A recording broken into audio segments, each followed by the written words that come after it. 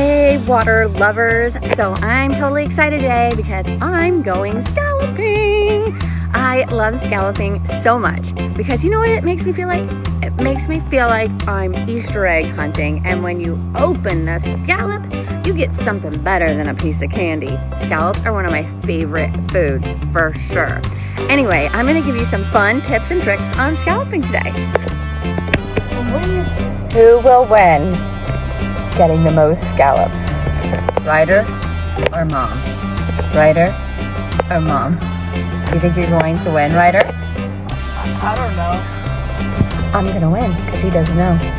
Gonna go scalloping, gonna go scalloping.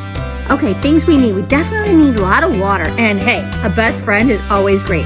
A captain that knows what he's doing. We need fins, snorkels, a mask. A little mesh bag would also be great to put your scallops in.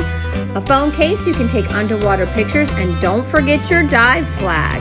Also, don't forget some water for the pups if you've got them on board. Check out these cute little Frenchies. They are adorable. Whenever you need a scallop break, they're the best to go pet. Oh, Frenchies on a float, Frenchies on a float. Woo, woo, woo.